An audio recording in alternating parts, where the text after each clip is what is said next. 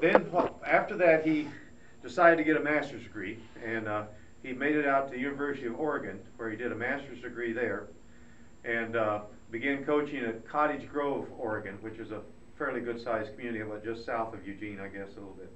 And there he had an outstanding athlete. Had some great teams, but one athlete in particular was Darrell Burleson, who was probably the best high school miler of that era.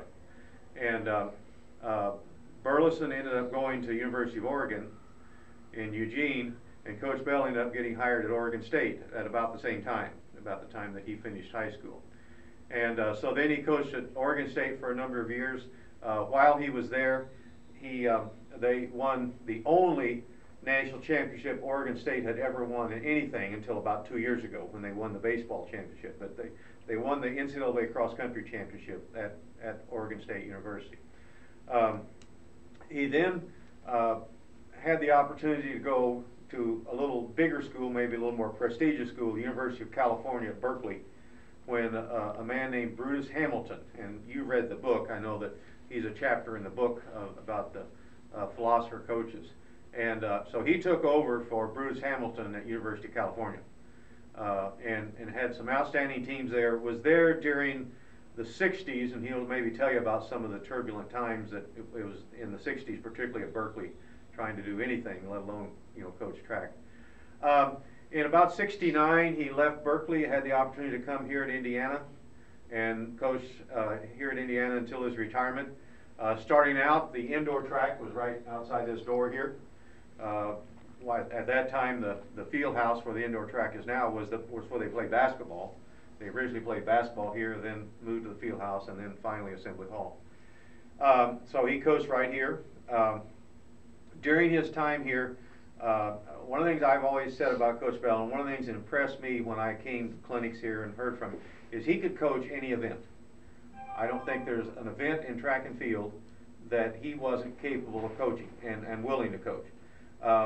And it kind of goes along with the idea that I think I'm quoting you, but I'm also quoting Dr. Councilman when I say that, if you're going to be a coach, you need to know a little bit about everything, but then you need to be an expert in something. And so he became an expert probably in middle distance coaching. That's where most of his notoriety came from. He's in his high school Hall of Fame. He's in Doane College Hall of Fame. He's in Oregon State University Hall of Fame. He's in Indiana University Hall of Fame, USA Track and Field Hall of Fame, and US Track and Field Coaches Hall of Fame. I hope I didn't miss any. But while he was here at Indiana, I could name most of them, but he had a number of sub 4-minute milers, starting with a guy named Steve Heidenreich, Mark Deedy, James Murphy barely broke it, Terry Brom, Jim Spivey, that many of you probably heard that name, who made 3 Olympic teams. Deedy made an Olympic team, and of course Bob Kennedy was probably the most recent one that broke 4 minutes, and he wasn't really a miler. He was more of a 5,000 meter guy anyway. So I've asked him to come in, and this is very informal. He'll talk about whatever he wants. You ask whatever questions you want. As a high school kid, basketball was my favorite sport. I had a backboard on the side of a chicken house on the farm, and went out and shot the ball for hours. The high school I went to for 3 years did not play football until my last year there. They were in a conference that played baseball in the fall. And so the war was on, World War II, and there were no men around, and they finally hired a guy to come in and be the superintendent of schools and teach classes in the high school and be the coach for all sports. And he had the teams. He'd meet with the teams and have them elect a captain. That's the last time you'd seen him, except on competition days. And Barney Metzger, he was the case. And my last year I went to high school at a county seat that we lived in that county. And it turns out when my 50th high school graduation year, the people at the last high school I went to had a reunion. And I went to it, and the people from the other high school heard I was going to be there and asked if I wanted to come and go to breakfast with them. And at that breakfast, I asked them how many people graduated in that class from the first school I went to, and they said 6. It would probably have been 10 to 15 except for the war. Some of them left early and weren't students in the first place. And the second high school I went to had 61 kids in the graduating class. Big school. And I was just out there. The class met for its 65th anniversary of high school graduation. And I was just there this last week. And so I played football, I played baseball in the first high school, and then we had a 6-man football team my last year there. And then I played basketball and ran track. And at that size school, if you could walk and chew bubble gum, you were a great athlete. And so I was probably the best athlete in school. That's not saying much, but it's the way it was. And I was 17 in March, graduated in May, joined the Navy in June. This was in 1945, and the war ended in August. I was sent to Cornell University. I joined the Naval B-5 program, which is Naval Air Cadets, and you had to get a college degree before you could fly. And so they sent me to Cornell, and then the war ended, and a bunch of us there were in that program all decided we didn't want to stay in because that's not why we came in, was to do a peacetime military thing. And so a bunch of us transferred to general duty and got discharged late that next summer. So I was in 13 months, and I spent about, I guess, 12 weeks at Cornell. Went to Great Lakes Naval Training Station for boot camp, and the only thing we did in boot camp was 1 week we did chow duty, otherwise we didn't do anything. And then when I left boot camp, they sent me to Washington D.C. because they were bringing any personnel available who could type to Washington to process all the things that were going on, discharges and all that sort of thing. And so I was in Washington D.C. for about 7 months, I guess. And worked in worked in the naval annex across from Arlington National Cemetery, and you may not have heard of that, but it's something that old people in the U.S. have. And we lived in an old Waves barrack, and the Waves were Coast Guard women, and it was 2 blocks from the National Cathedral in Washington D.C. And every day we'd take a bus over across the river and go by the Lincoln Memorial and Arlington Cemetery and go to the Naval Annex and work. I was a farm kid in Nebraska and pretty protected as far as real life was concerned, I guess. But I learned a lot going through the jackets of the people I was doing processing to get aid for their families. Things like common law marriage, which I didn't know there was such a thing. It was just one example of something. There were a lot of things in those packets that created an education. And I went back to a small school in Nebraska, and I graduated from there in 3 years in one summer school.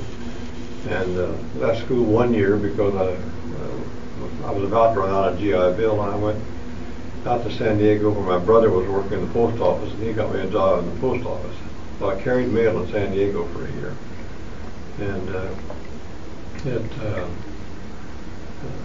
that was an education too, because it was a coastal town, and at that time San Diego had a lot of streets that did in and did nothing, and it was hunt and peck and finding where you were going. But I carried special delivery letters at night when I first started, but I eventually became a foot carrier. And then when I came back to school, I played football and ran track at Doman. Had a great coach there who was from a small town in Nebraska, and he'd been a real good athlete at Doman College, and he was very enthusiastic and a promoter. He really promoted sports. So one thing he did was in track and field, he started what were called the Doan Night Relays, and they're still going on. And a variety of small colleges came to those. But he made a big deal out of it, and as a result, the community did. And he eventually left Doane and went to Billings, Montana, was the director of athletics there until he died. My first job out of college was at a little school in southern Nebraska. Interesting sidelight. There's a book called Sing Them Home that my wife has just finished reading. And it's about the Welsh people who settled in southeast Nebraska, and Wymore, Nebraska is in the book, which I thought was kind of interesting. Sing Them Home is when people died, they would sing until they brought them home for burial. And it was a Welsh group. And my wife taught elementary education for 2 years there. She was a 4th grade teacher. And I actually had every kid in high school in class because I taught 2 classes of freshman English, world history, American history, senior class of problems, democracy, and coach football, basketball, and track. And so every kid in high school had to take those classes, and so I had every one of them. I went to this school. I'd been offered some jobs in 6-man football in Nebraska, and I didn't want to do that because I thought it would be a dead end on where I could go coaching-wise. And so I took this job at Wymore, and they hadn't won a football game in 3 years or a basketball game in 4. The guy who had been the coach there had the kid in football crossbody blocking in the line. He'd never heard of somebody going out and hitting somebody with their shoulders. And so it was a teaching of everything from beginning to end. And it's interesting, we had the best athlete we had in school at the time was a freshman. His name was Steve Collier. And about 4 years ago, I got a call one day at home, and the boy said, "This is Steve Collier." And I said, "Steve Collier from Wymore, Nebraska?" "That's me," he said. And he was mature for his age, and was a good sprinter for a white kid, and played tailback for us in football, and ran very well in track. But he called out of the blue, 60 years later, and so we talked a bit, and he was in Florida, and I thought it was funny that I got that call. But what you'll find if you coach at any level is it opens the door for you to be very important to those kids' lives because you're kind of in an area that they want to be in. They want to play whatever the game is. And what you will find eventually, if your philosophy is right, is you're going to find that you're coaching people, and the sport is a tool to coach people. And you're going to find that you're their hero when you're there, when you're with them, and you're going to be the closest thing they have on the faculty. You're going to be the person that's closest to their lives. And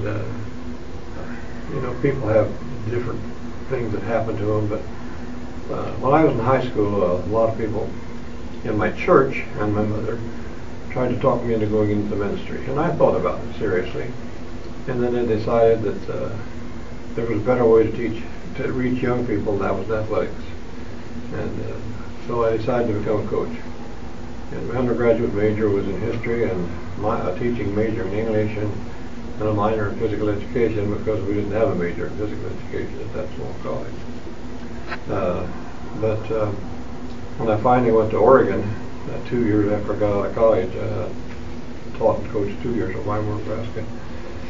We moved to Oregon, and I started graduate work and took a high school job there. And there I did teach physical education. But I think back a lot to what's going on now with all the obesity you see in kids. And I often, they talk about No Child Left Behind with Bush and his administration, and it's not a situation of a child being left behind. I often want to ask those people, do you just send the mind to college, or does the body go with it, or to high school? And I think people have lost sight of the fact that the body goes along with the brain. And there's a lot of the kids used to play a lot, and they're now so locked into the organized sports and all of that sort of thing. There's not a lot of play, so they don't get a lot of physical activity unless they've got some athletic skills and they're involved in some kind of a team of some kind. And what you see in the local papers, since you guys have been here, is if the ball isn't round or oblong and doesn't bounce, they won't write about the sport. So you have real difficulty in finding what's going on in track and field. I don't think that most of the people on the newspaper, local newspaper, can spell track or field. And so I felt all along that whatever I did with the kids, it was important to get them publicity. And so I worked hard at that in talking to local newspaper writers, and when I got to college, I started calling the people in Portland, Oregon, which is the biggest city in Oregon, and they had two daily newspapers. And they actually had people who came to every one of our home track meets, both of them did. And I don't think the kids on this newspaper now would even know where the track is. And you'd have to see how dogs would take them there. And if you can't throw it or bounce it or shoot it, and it doesn't bounce, they're not going to cover it. But the only ball we have in track and field is fairly heavy, and it doesn't bounce too well, you know. But the thing that I would say to you philosophically is that whatever group you're working with as a coach, you need to understand that whether you want to be or not, you're going to be a role model. If you're out drinking in the bars, they'll be out drinking in the bars, or they'll be getting illegal alcohol, or they'll be finding drugs. And you have an impact on their lives to a point that maybe you don't want to, but you will have, good or bad, you'll have an influence on their lives. And so how you approach the sport as a part of a system will have a bearing on what their attitudes about the system and about the sport. And so if you're going to be in a school setting, college or high school, you need to make them understand that studies are a vital part of what they're doing. They can't ignore that part of what's going on in education. And you will be the most important educator they run into in their minds. And so it behooves you to conduct yourself in such a way that they would want to use your role model. They would look to you for information and know the skills of the sport you're coaching. And you individually need to read as much as you can read about the techniques in your sport and how you go about teaching it, what the basic skills are, and then you need to learn what those basic skills are. And depending on where you go, you could be the only coach in track and field if you coach track and field. You might have some assistants, but you might not. And my first job, I didn't have an assistant in any sport. I coached everybody that was out, coached junior varsity and varsity basketball teams, and every event in track and field.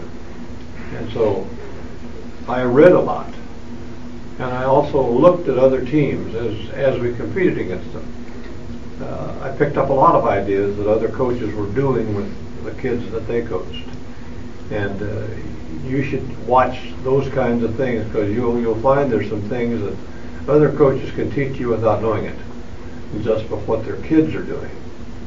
And I think that if you're going to succeed as a coach, you need to be very observant. You need to be like a sponge and absorb everything you can. When I taught the track and field coaching class here when I was coaching, my first lecture was always on philosophy of coaching. And I told the kids, the first thing that I told them was that if you never learn but one thing in your life and you learn that in education, you will have gotten an education. And that is to question authority. Because a lot of the stuff that you'll get and read is from people who don't know a darn thing about what they're writing about. And so you need to be critical of what you read. And then you need to be critical of you. You're the first authority that ought to be questioned. And along with that questioning and reading and looking and learning from the kids you have under your tutelage, you will get an education that you didn't even know you were going to get. And I think back when they took the cross-country team into the Oregon State Hall of Fame several years ago, the kids were there, and we had a kid who won the NCAA cross-country meet that year too. He was from Orange, California. And I made a comment when I talked about it. I said I learned a lot from Dale's story because he was a kid who was a free spirit. He'd go out and ride a bike 50 miles. And Orange County, California is south of LA and pretty heavily populated.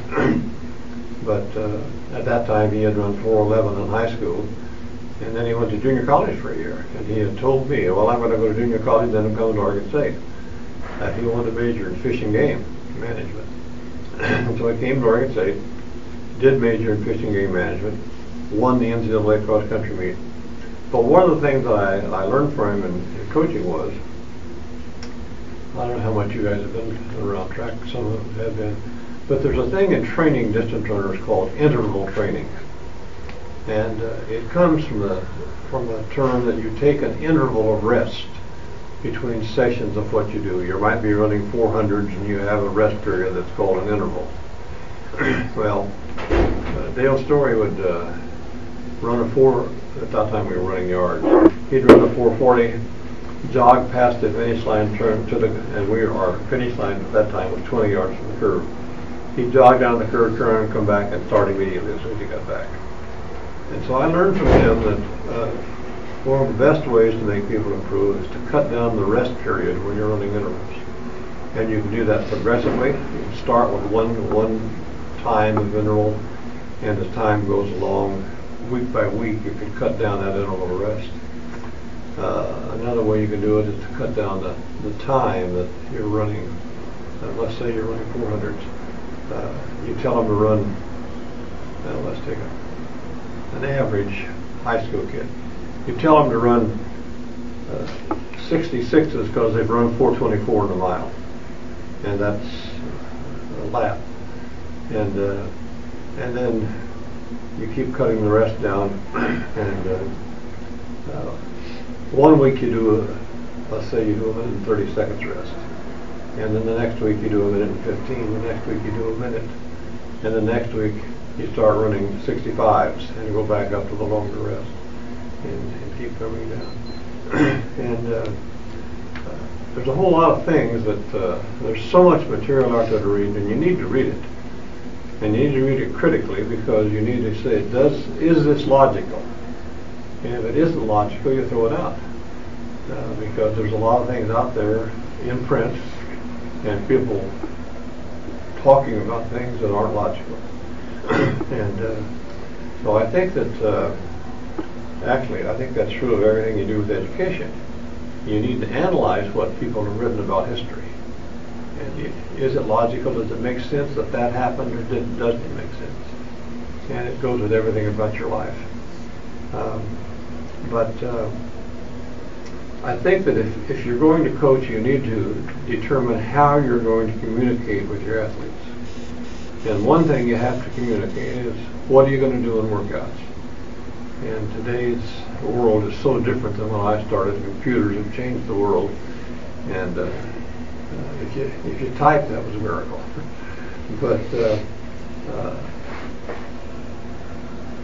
I worked in Oregon. There was a coach in Oregon named Bill Bowerman at Oregon, a great coach. And he developed a system of taking events and putting them on a page and listing all the things they would do in workouts. And then he'd have a graph of 3 weeks that he would write stuff down for each day. And I picked that up and changed it a lot and made it a lot more detailed. But the concept was really valuable in being able to tell the kids what I wanted them to do, and I didn't have to go to each kid and say, okay, today we're going to do this, because they'd have a workout sheet. And I made those workout sheets out. I started out doing them for a month, and then I did them for 3 weeks, and then I did them for 2 weeks, and then I went back to 3 weeks. And if you're doing 3 weeks, you can progress from where you are to where you're going just by what you do on a workout plan. and having a graphic that go across, and you put kids' names at the top of it, and sometimes you would have a whole bunch of kids on a workout sheet if they were in the same event area. And if you needed to make adjustments, you could make some kind of a comment, like if you had kids running 70 seconds for a quarter, and you had some kid that needed to be running 74 seconds, for example, because they weren't ready to run 70 seconds. At the top of the sheet, you could just put Joe run 70 seconds. And there are lots of ways. And I made some copies of a workout sheet that I thought I would give to you to give you an idea of what I'm talking about. This sheet has progressed a lot from when I first did it. It's totally different. And so and he actually had sheets like this for every event. These are the distance sheets, but had them for all the field events and sprints as well. But you can see up the top, there's a bunch of things. And number 2 is, well, for number 1, we always would run at least an 800, easy to get the blood flowing. And then we do a lot of drills. We do stretching and some exercise to get the heart beating with the arms. And then we do sprint drills. And we would be critical of what they did, and some of them broke down movement in the sections, such as where does the heel go, and what's a fast leg, and what's high knee, and some stationary drills, and so on and so forth. And then accelerations after we get done with the drills, and go into the running workouts. And you can see that there's spaces down here, and you could write numbers. And the reason I started with a Wednesday is a lot of times we have a weekend track meet, and I wouldn't have time to get everybody's workout sheets done by Monday, and so we'd start the new sheet on Wednesday. And you have to look and see how you're organized and what you can accomplish to transmit information. But those are so that workout sheet would have numbers all across it, and they'd refer back to the number. And for example, if I were going to do some repeats, and let's say we would run 400s, I would write 5E, and then I would put a dash and write the tempo of that. Anything from 60 to 70 seconds. And then I would put parentheses, and that would list what they're going to rest. Usually it's time rest, the way I did things. Some people rest distance. They rest at 220 or 440 or whatever. But anyway, you can, as the worksheet progresses, then you can cut those rest periods down to make the workout harder and make them make progress. And the other thing I would tell you is that a lot of coaches in track and field say go run. They say go run this or go run that. If you're going to coach, you need to teach the technique of running, and you need to understand why you teach that technique. What is it? And there's a lot of if you look at your body and think about your body, what's the foot? It's a shock absorber. What's the ankle? It's a shock absorber. What's the knee? It's a shock absorber. What's the hip? It's a shock absorber. And so you need to integrate those shock absorption things in the lower body to make it possible for runners to do more and not get hurt. Now, what would it be like if you went out and drove a car with no shock absorbers? It'd jar you to death. And that's what happens for people who don't put the foot down right. who overstride and land way out in here with the heel. And so you need to think about that. And Bowerman, who was a great coach at Oregon, used to say, well, if you don't land on your heel, you're running on the toes. Well, he had thought that thing through very well. But you do need to run where the ball of the foot strikes first.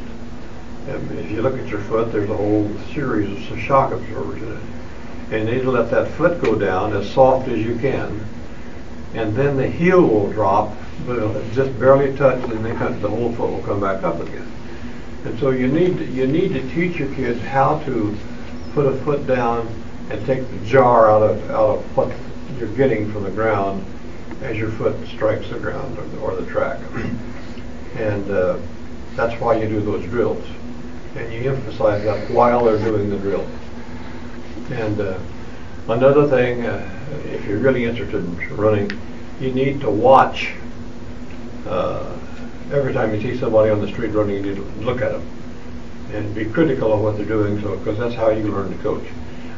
And the thing that happens a lot of times, you'll see a heel come across the midline of the body when it picks up, and that creates a rotation in the hips, and instead of going this direction, they're going like this.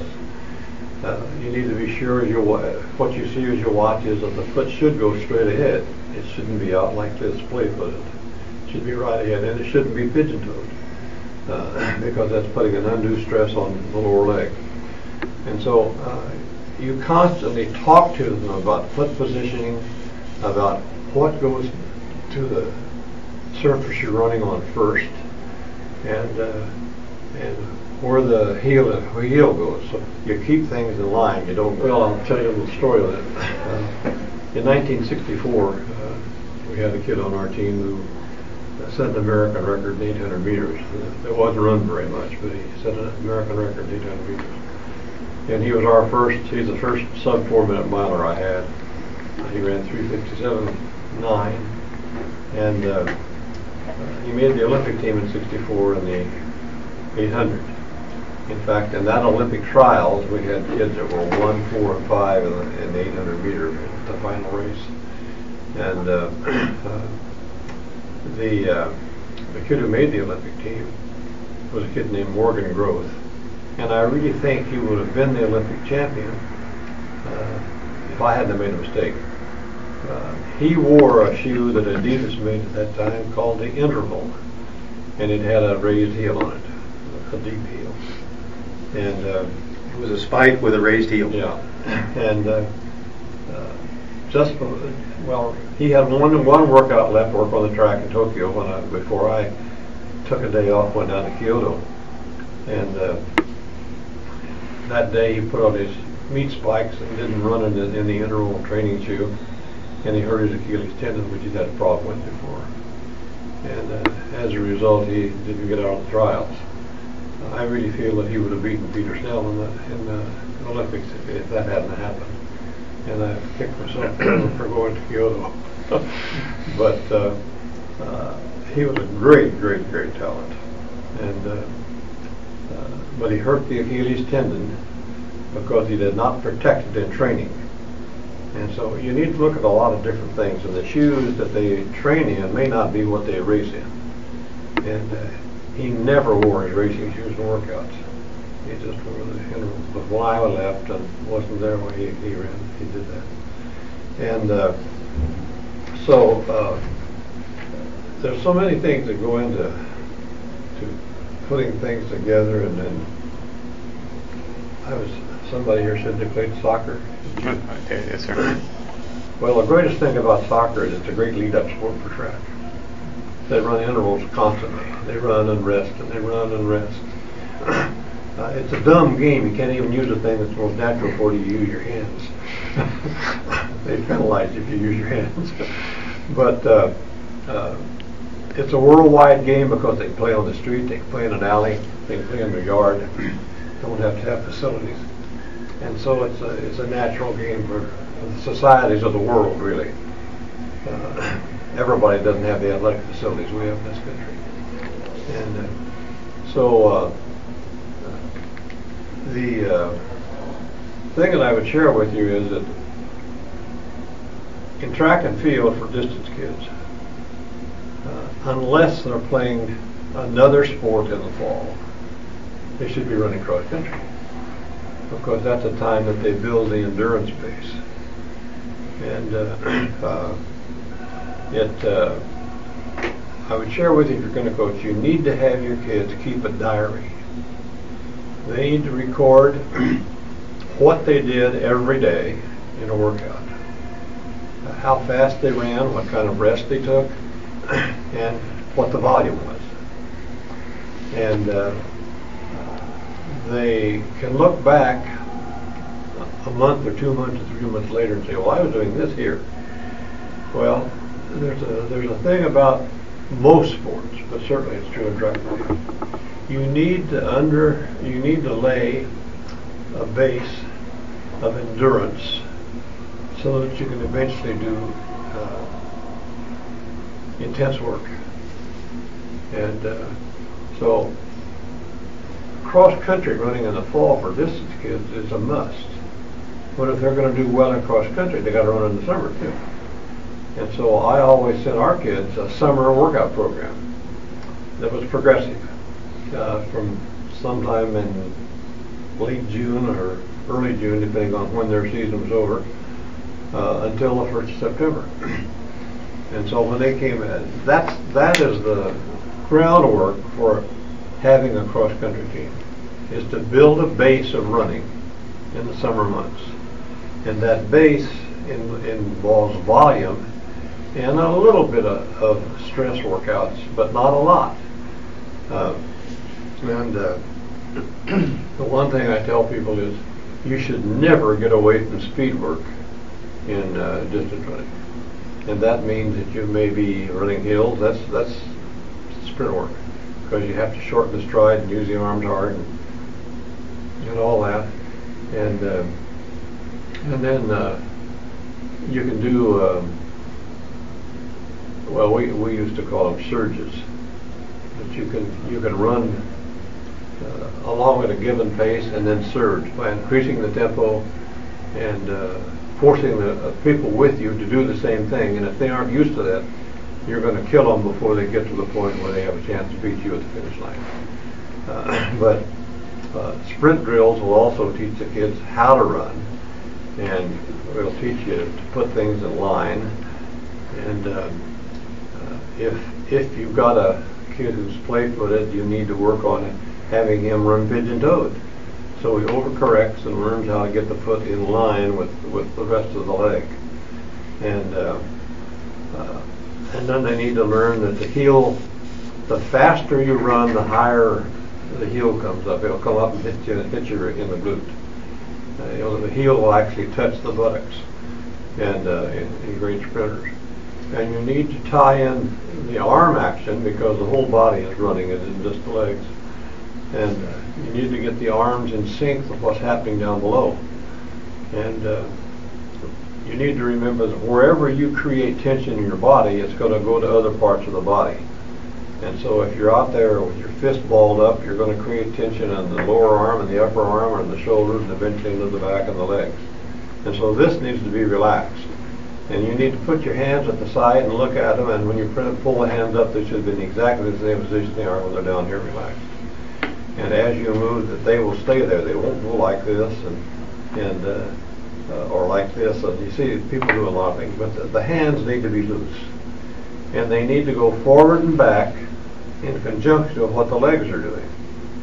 And if you watch a distance runner compared to a sprinter, you're going to see the hands of a distance runner drop down closer to the hip, and maybe sometimes a little bit behind the hip, and the elbow will open up. And then when the hand comes up, the elbow will close and the hand will come up. And when they start running faster, their hand will get up by the face. And sprinters' hands are always up by the face when they're running, and the hands, and good sprinters, are relaxed. And you're not boxing yourself. You're just getting that motion going where you want to go. And I think back of talking about sprinting and one thing and another and staying in line. Coach Henson worked with the Gill Athletic company developing a starting block which has been used in the Olympic Games. Our net starting block used to be what everybody used. It had a long base and a narrow base, and then it had 2 feet that fit into slots. And I always had our kids put their feet on the outside of those starting blocks, so that when they stepped forward, they would go straight ahead. They wouldn't go out here for balance. And the more narrow your feet are in the starting blocks, the more you're going to step out, because you're not going to step out and use a technique where you'll stumble. And so you need to teach the kids to go straight ahead, and where the foot is in the block does that. Well, Coach Henson developed a wider base for the blocks to move back and forth in. And so he ended up with the feet in line with the shoulders in the blocks. And so their first step is here, and the second step is here. They're not here and here to regain balance. And if you ever get into a situation where you don't have starting blocks that are wide, then you need to get some if you can. And if you can't, tell the kids to put their feet on the outside of the blocks, so that the action is going to go where they're going to go, and it's not going to go out right and left field. And so that he made a real contribution with that. But I'm just trying to think of what else I could hit here. Didn't make any money off of it, though. He gave it away. Yeah, my son just finished law school. He's real unhappy with me. He said, "You shouldn't have given that away. Your ideas away." Well, what you do in our sport is you give ideas away all the time, trying to make it work better. We got plenty of time here, but I was going to say, you might talk a little bit about your comment sheet, and I can get them a copy if you want, because I think when you talk about communication, I think your comment sheet was one of the most important things you ever came up with. Well, after every meet, first of all, we would have managers who would take splits. They would get a split at the 400 or at the 200 or whatever, and record it for each kid that ran. And you need a lot of managers to do that. We try to get a lot of managers. But they would record what everybody's split was, for example, at a 200 or a 400, or whatever. And in hurdles, we would get a split when the foot hit the ground off the hurdle. And so at the end, I would take that and give it to a secretary. Eventually, I did it by hand for a long time.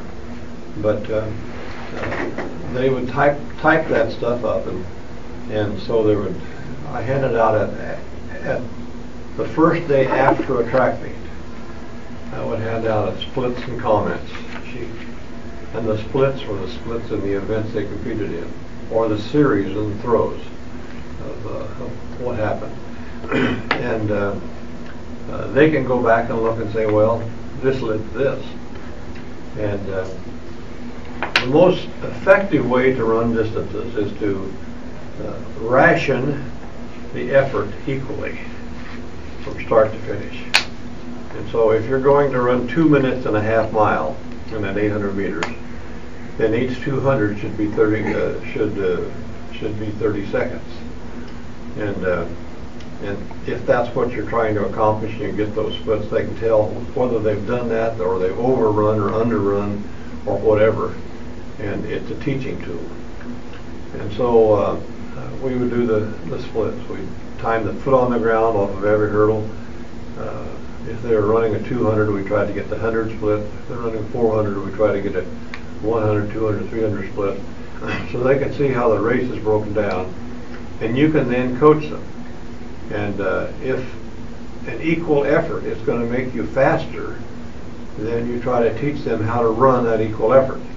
There will be some exceptions that will happen in that regard. For example, in the 400, if a guy is going to run 44 seconds, you won't see him running 22 seconds in the first 200. It's going to be faster. And eventually he's going to run slower on his last 100. But you need to work on those kinds of things where they become conscious of what's important and what isn't. The other thing that I did, and one of the things that's tragic for our sport is Most track meets now are time trials. You don't keep score. What was the score? Oh, we didn't keep score. What would a basketball game be exciting too if it didn't keep score? Well, we didn't keep score. And so it's important, I think, to make the kids responsible to each other and to the team in keeping score. The result, the outcome is the result of what the total team has done. And so I would list high point people, non-scorers, and then the next thing I would do is I would list personal records, season records, and on, and then I would list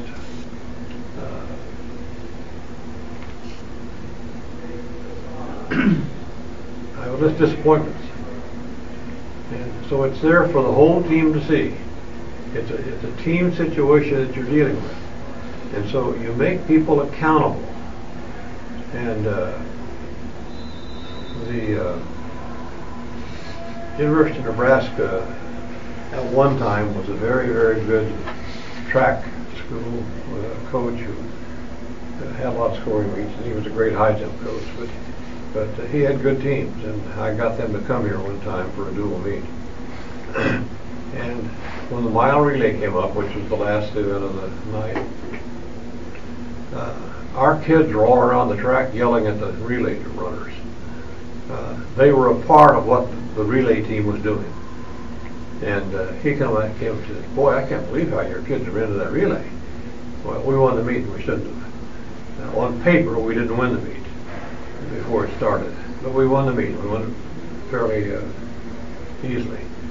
But you get your team to do things that influence the rest of the team. The individuals influence the rest of the team. Now, whatever you can do to create that atmosphere is going to pay off in the end. And so we go in and we have a Saturday meet, and we go in Monday for practice, and I would have the handout sheets there with all the splits and comments and all of that sort of thing. They wouldn't practice till they got it. They wanted to read that, so they'd all sit down, read the comment split sheet first, and then be ready to go. And lots of times, some kids would come up and say, "Well, why wasn't I on the disappointment list?" Well, I saw something that maybe they didn't see in themselves, or were trying to be self-abusive because they didn't want to do what they wanted to do, maybe. But you create situations where the team becomes a part of each other, and they know who the shot putters are if they're sprinters or distance runners. And the shot putters know who the high jumpers and long jumpers are and who the runners are. And they're all intermixed, and they know what each person is contributing and how important it is for them to put the best foot forward and do what they're capable of doing, and not create a hole that can't be replaced. So it's a coaching tool as well as a motivating tool, because the things that you say to them are things they take care of. I had a kid at Oregon State who I didn't even know him. It was my first year of coaching on the college level, and I'd had this kid who set a national high school mile record, and this kid comes to the office and says he wanted to go out for track, and he had run a 2:03 high school 880, which is not good, and he had run 4:31 in the mile, which is not good. When you've had a kid that had a national high school mile record of 4:11, and so you don't even know about him. But he was from Oregon, and he came in and wanted to run. Well, he's a kid that ran 1:48 in college, and he ran 4:01. And he was fourth in the Olympic trials in 1964 in the 800. And after he graduated, he came back and spent a fifth year with us, and that next year he ran 1:47.4. But he was also helping his coach. And he finished a master's, and he's another interesting story in the fact that he came to school, and he was, and I sent out grade checks. We didn't have a academic advisory situation then, but I sent out grade checks every couple of weeks, and they would return them to me and tell me how many absences the kid had and what the grades were, and all that, and then we'd have sessions about that. But he came in one day in his spring quarter. We were in quarters. Spring quarter of his freshman year, and he says, "I'm going to quit school because I don't like what I'm going to." He decided to major in PE, and so we talked and about what he did like, and he ended up majoring in biology, and graduated with about a 3.5, and became a great runner. And he was on the world record team in the 4x880. And so when he graduated and finished graduate school, I'd had a graduate assistant the year before who had run for Kansas. And he ended up being hired at Bakersfield Community College in Bakersfield, California. And he only coached there for 42 years. Had great teams. But he hired Norm Hoffman, this kid's name, to come to Bakersfield as an assistant coach and also teach health education because he got a master's in health education. And I saw him one time. I mean, he says, "Coach, I've got every handout sheet you ever handed out. Those comment sheets are important to the athlete. And they go back and look at them, and the history of what they've done bears fruit for what they will do. And it motivates them to do better than they've done in the past." Well, he had kept every one of those. And so it's an educational situation, it's a coaching situation, and it's a motivating situation. So whatever you can do to communicate with your kids, it's important. And another thing that we did, we actually had sports writers who would write about what we had done and put results in the paper. And copies of those results will also be on the handout sheet. And so there's a whole lot of things. And I'll tell you, kids like to see their name in print, regardless of where it is. And whether it's good or bad, they want to see their name. The worst thing you do is leave their name off. Yeah. You know, they'd rather be on the disappointment list than be ignored. Yeah.